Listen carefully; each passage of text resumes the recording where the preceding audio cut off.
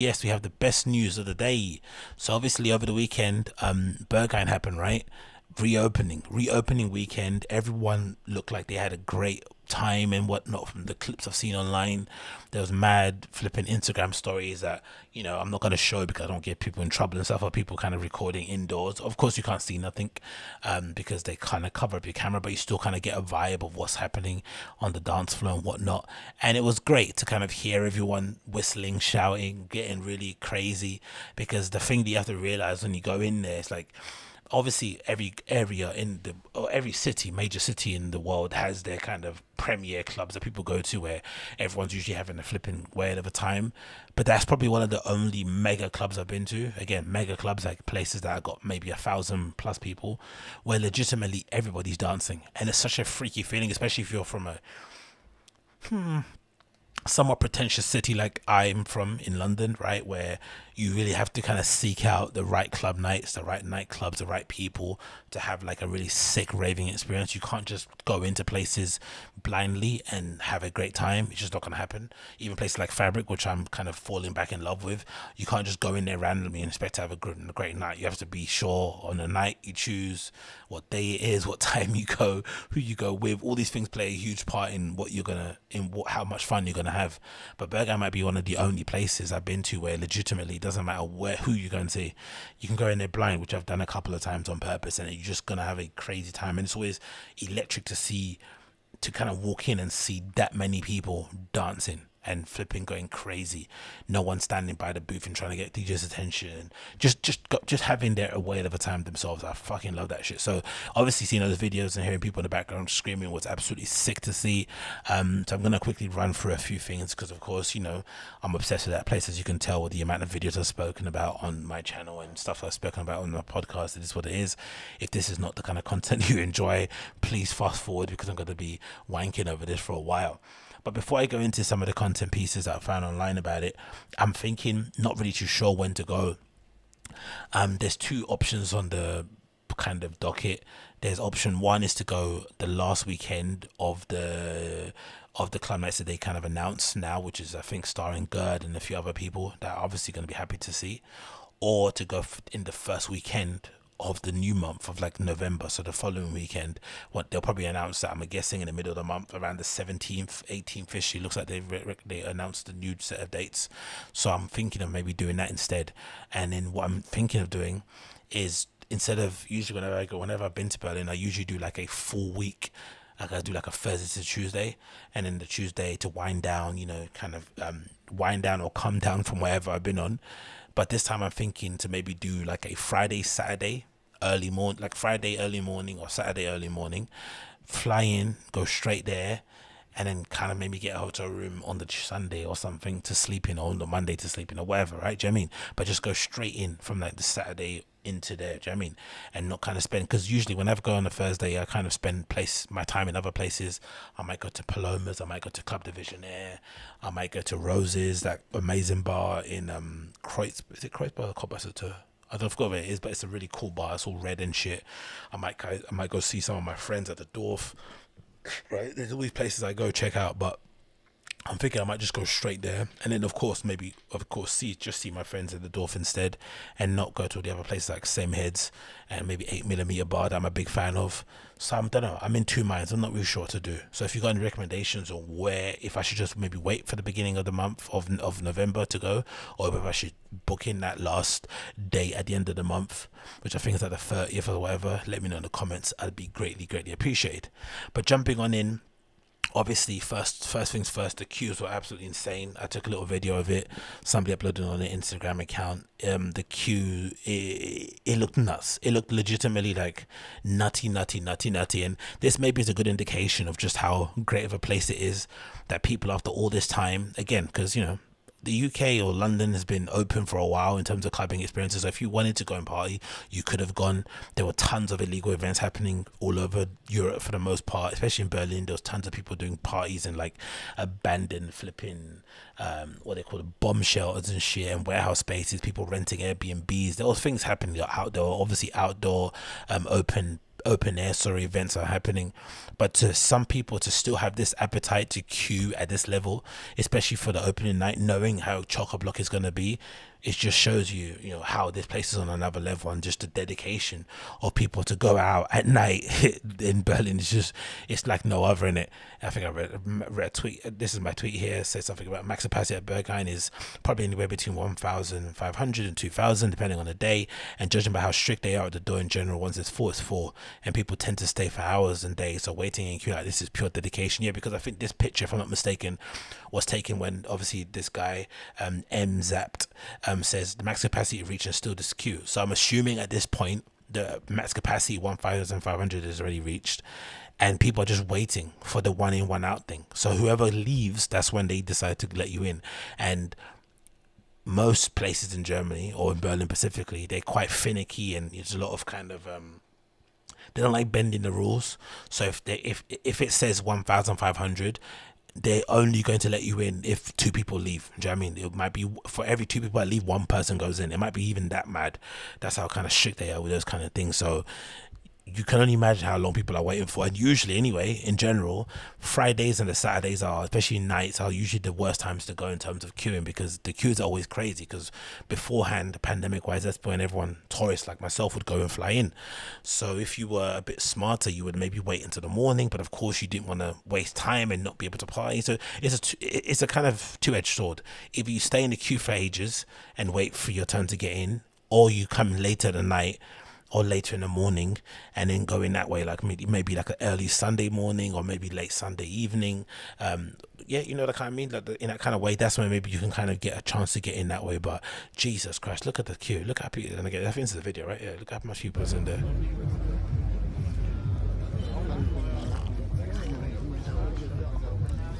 And that's going all the way back to, that's going like way far back, the taxi rank. They're spiraling around. I think I saw one that was bending around the corner. That is a hefty queue, and again, it's not single file, so that's a lot of people. Jesus Christ. So yeah, big up that. Then of course on Instagram, a couple of people posted some great pictures. This chick here posted some really awesome ones, UFOKKR,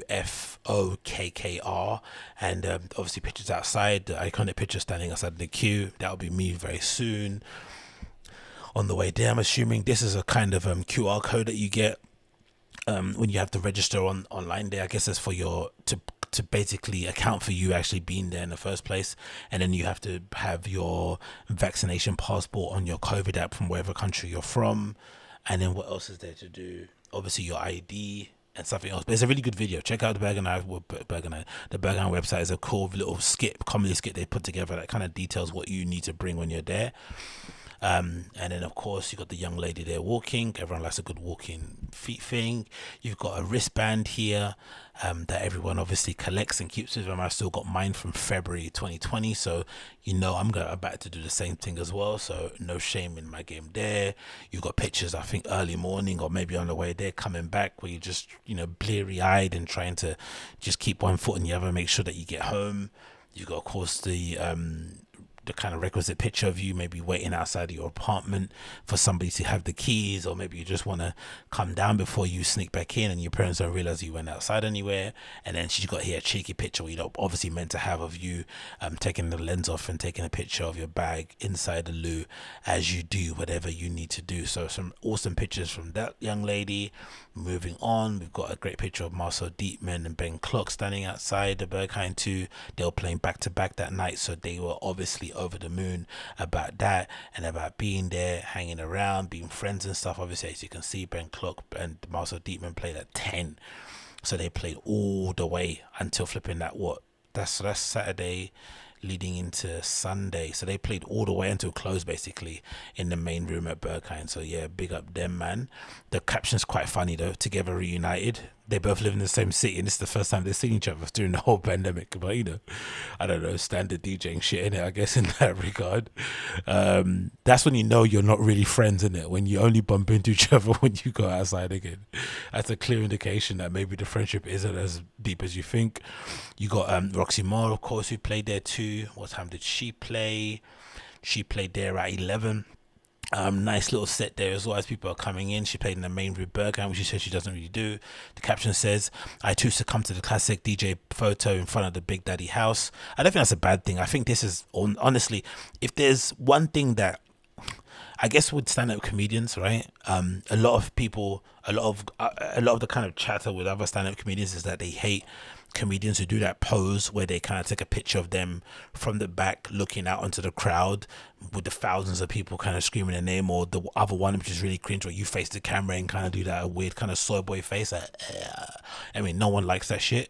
But if there's one place where you're meant to kind of take a picture and kind of soak in the moment, it would be like a Madison Square Garden, maybe the Royal Albert Hall here in the UK.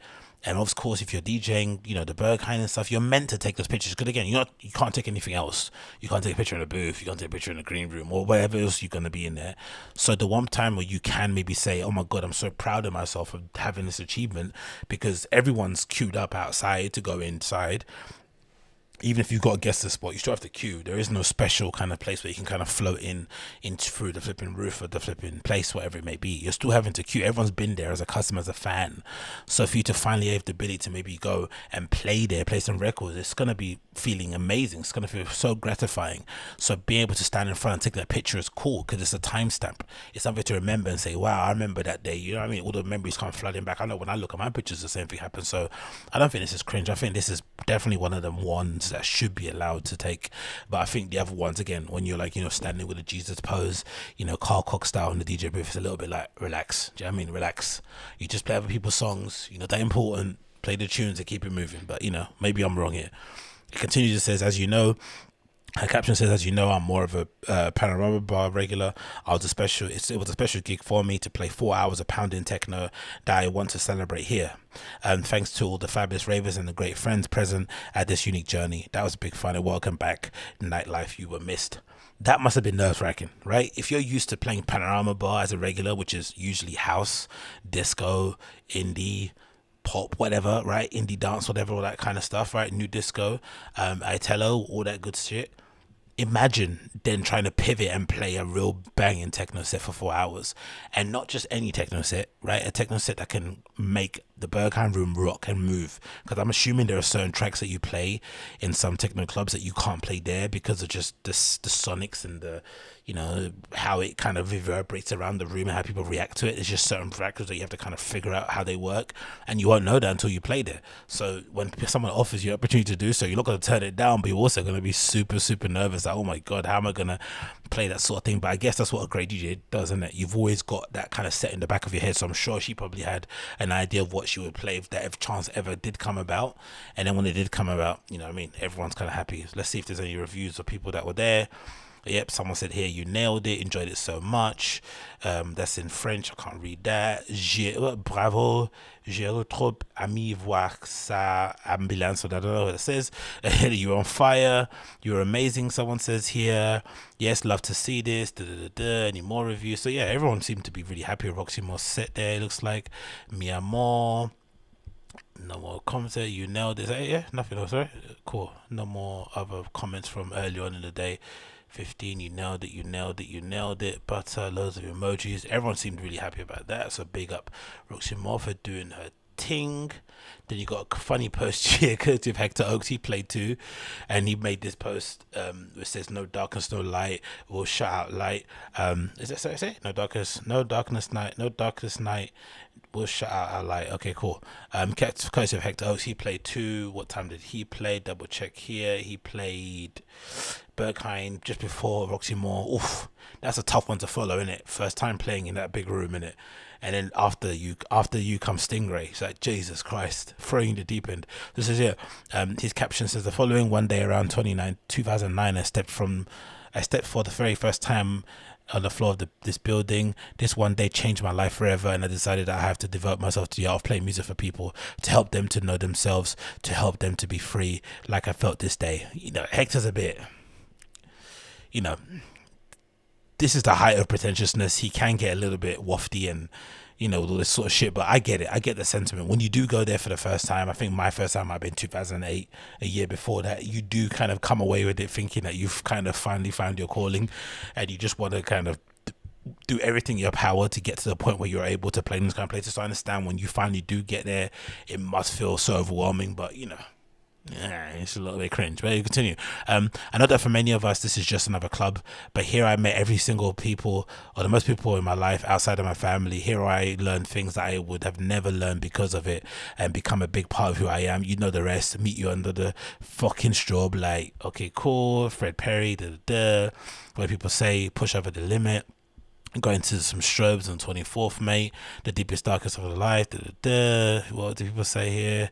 Yes, 100% similar emotions. 3 hours of dancing. Music was like 3 years successful therapy. Thank you for the catharsis yesterday. Everyone seemed to have a good time. Good reviews on there. It looks like AGM. What else people say here? The deepest, dark. Nothing more else was said here. Push over the limit. No one else said any more stuff about him. Goosebumps. Push over the limit. Some Spanish words here from some fellow country people, I'm assuming. Boppity boppity bop. Nobody listens to techno. You know what that means. But yeah, he had a good time.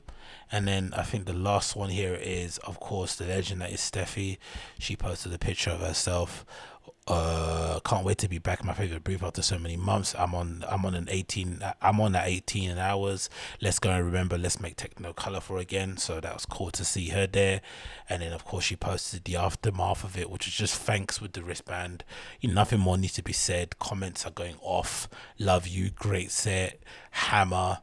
That was amazing. You know, fire emojis, heart eyes emojis. People are just, yeah, this, you know, it's Steffi, man. You can't go wrong with her, innit? You know she's gonna bring it. That one DJ I'd go to see blindly anywhere play. So yeah, big up everybody that made that an absolute barnstormer on the event. It's got me pumped. It's got me hyped. I can't wait to go. I'm legitimately planning my trip to the finest details. Like I said, I'm not just sure whether I'm gonna do the last weekend of the month, which is this one here, or if not, if I would wait for the new program for November to come out. No, I'm not gonna wait, actually I'm just gonna book it anyway. I'll just do the following weekend. So this is the last one of the month, which is Saturday 30th of October. Berghain features Baker, Cressida, Fadi Mohan, Luke Slater, Legend, Matrix Man, what do you want to see, Nanny H, Rodhad, and in Panorama Bar you got Cynthia, FKA.MF4A, who I found courtesy of Whore, how you pronounce that flipping online radio show in the bathroom. He's sick, so I would like to see him. Gerd Jansen, of course, I'm a big fan of. More Ilian is awesome. Palms Tracks, you know, Dan Wagwan and Robin Flugel. Nothing more needs to be said. The album just came out recently too. That was absolutely sick. So I don't know whether or not it's this weekend, the 30th of October, or if it's the following one. Let's see what the plan is, what goes forth. But yeah, the opening of Berghain looked absolutely fantastic, and honestly can't wait to be back there very soon.